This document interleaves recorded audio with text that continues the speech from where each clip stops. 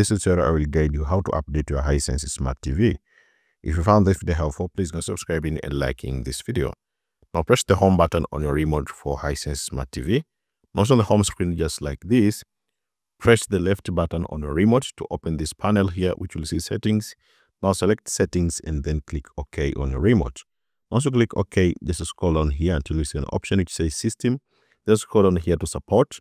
Also support here, click the right button on your remote and then scroll down here and select where it is written system upgrade. Also on the system upgrade, select the right button on your remote and then you can see an option here which says set your TV to automatically receive the latest firmware. Make sure it's checked and make sure it's turned on.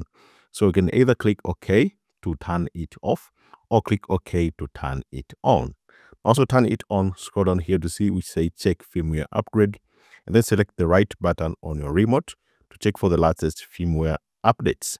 Now it's checking for updates here. If any update is available, you'll be able to update it from here. Like you see here, currently SW is the latest version. So I'm using the latest firmware of this Hisense Smart TV.